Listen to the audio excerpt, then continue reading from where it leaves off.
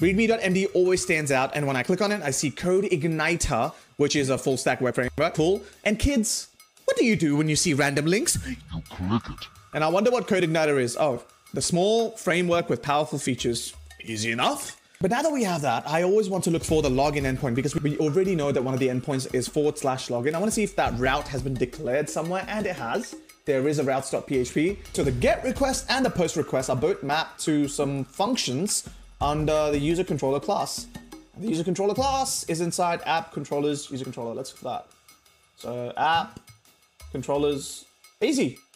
And we have the login function. Beautiful. The login function establishes a connection with the database, and it gets the JSON body from the POST request, I'm guessing, and stores it in JSON data. If JSON data does not have 2 items inside, we get a 404 response with please provide a username and password. Let's test that out really quickly. Let's go to the login, post, push that, and let's see what it does.